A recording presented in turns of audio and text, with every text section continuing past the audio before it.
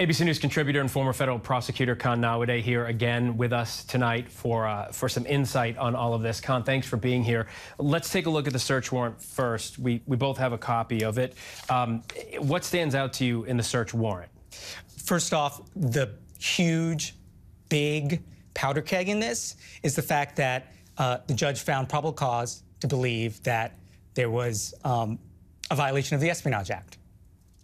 And that's no small feat. Like we're talking about espionage here. Exactly. What that is that means that they think that there was mishandling of top secret information that was transmitted to unauthorized persons. This is the exact same statute that Snowden was charged with. All right, so let's move on to the receipt here, the things that they say they took in this search of the former president's home. We're talking about, okay, you can see at the top, a grant of clemency for Roger Stone, information on the president of France, but then we see, as you move down, secret documents, miscellaneous. Then we have top secret documents, confidential documents, more top secret documents.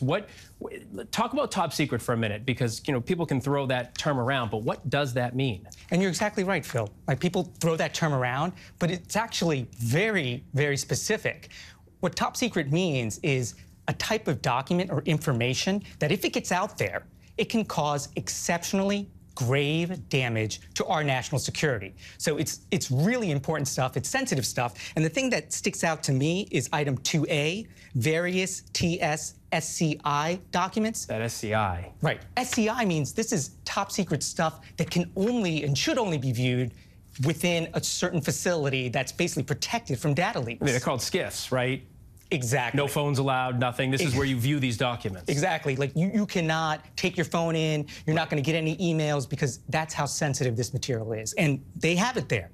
So then what do they have to do now? Are they concerned about people who may have seen this or where this material may have gone? Absolutely. That's my money's on what the FBI national security professionals are doing right now.